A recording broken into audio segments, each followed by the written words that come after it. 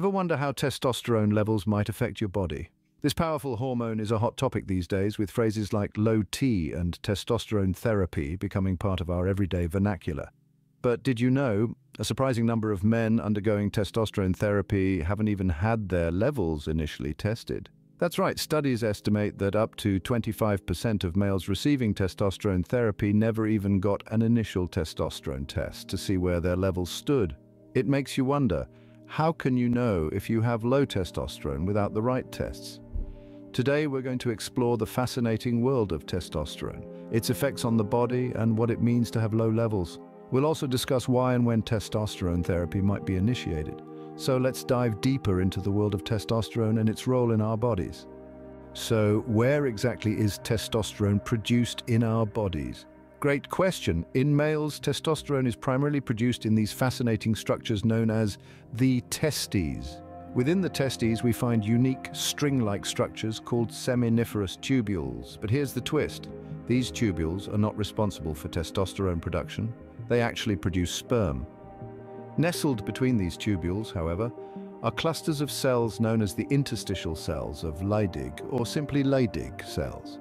These cells, which make up about 20% of the testes' overall mass, are the real MVPs when it comes to testosterone production.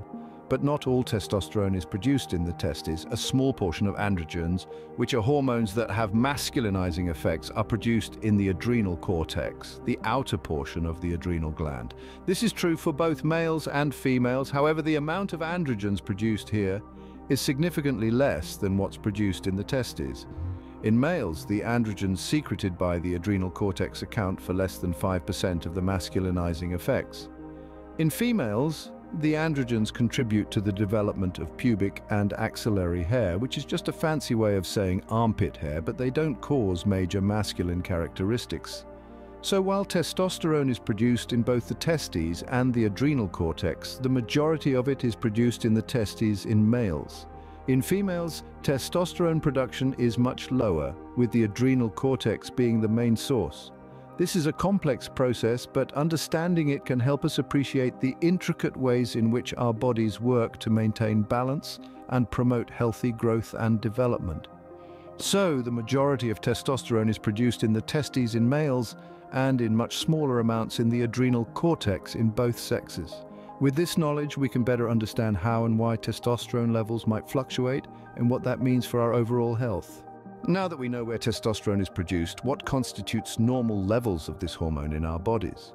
The normal range for testosterone levels varies widely, and it's essential to have this context when considering whether your levels may be low.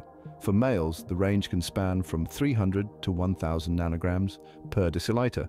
This is a broad spectrum, and it's important to note that there may be some variations depending on the lab that conducts the test. Now, you might be wondering about the testosterone levels in females. Well, they are significantly lower compared to males, typically falling between 15 to 70 nanograms per deciliter. And while testosterone is often associated with masculine characteristics, it also plays a role in the female body, contributing to the development of pubic and armpit hair during puberty, among other functions. So what's considered low testosterone in males? The American Urological Association, or AUA, provides a guideline for this. According to them, anything below 300 nanograms per deciliter can be considered low testosterone.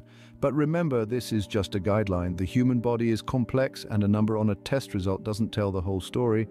While these numbers provide a benchmark, it's crucial to understand that individual experiences can vary greatly. Some people might have testosterone levels on the lower end of the normal range and feel fine, while others may experience symptoms typically associated with low testosterone. Similarly, having a level below 300 nanograms per deciliter doesn't automatically mean you have a problem. It's just one piece of the puzzle. In conclusion, interpreting testosterone levels isn't just about numbers. It's about understanding the individual and how they feel on a day-to-day basis. It's about recognizing that these levels can fluctuate, and that a one-size-fits-all approach isn't always the best route. So normal levels of testosterone vary greatly, and anything below 300 nanograms per deciliter in males can be considered low. Remember, it's not just about the numbers, it's about how those numbers translate into your everyday life. But is a number below 300 nanograms per deciliter enough to diagnose low testosterone? That's the question we're addressing today. You see, diagnosing low testosterone, or low T as it's often referred to, is not as straightforward as simply looking at a single number. It involves a more comprehensive evaluation. First, it's crucial to understand that testosterone levels can fluctuate throughout the day. They are typically highest in the morning and gradually decline as the day progresses. So, the timing of the testosterone test can significantly influence the result. Secondly, symptoms are a significant part of the diagnosis. Low testosterone is not just about having a number below 300 nanograms per deciliter. It's about how you feel. Are you experiencing fatigue, a decreased sense of vitality, or a dip in your sex drive? Have you noticed changes in your body, like increased body fat or reduced muscle mass? If you're experiencing these symptoms and your testosterone levels are on the lower end of the normal range, then you may be diagnosed with low testosterone. It's a combination of the numbers and the symptoms that provides a more accurate diagnosis. And let's not forget about the importance of ruling out other potential causes for these symptoms. Conditions like depression, sleep apnea, and medication side effects can mimic the symptoms of low testosterone. A thorough medical evaluation is essential to ensure that these other conditions are not the real culprits. Furthermore, having a low testosterone level alone, without any symptoms, may not warrant treatment. This is why it's so important to have a detailed discussion with your healthcare provider about your symptoms, lifestyle, and overall health. Finally, it's also important to consider that testosterone levels naturally decrease with age. So what's considered a normal level for a 20-year-old may not be the same for a 70-year-old. So, diagnosing low testosterone isn't just about the numbers. There's a lot more to the story. In the end, it's about understanding your body, knowing the symptoms to look out for, and having open, honest conversations with your healthcare provider. So, we've learned quite a bit about testosterone today, haven't we? We've delved into the fascinating world of hormonal production, discovering that testosterone is produced in the testes, with the interstitial cells playing a key role. We've learned that androgens, testosterone being the primary one, are also produced in smaller quantities in other parts of the body, including the adrenal cortex. We've also explored what constitutes normal testosterone levels in both males and females.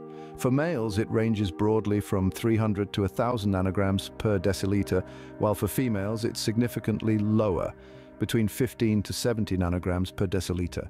And most importantly, we've discussed the complexities surrounding the diagnosis of low testosterone. It's not just about the numbers, there are additional criteria that need to be met.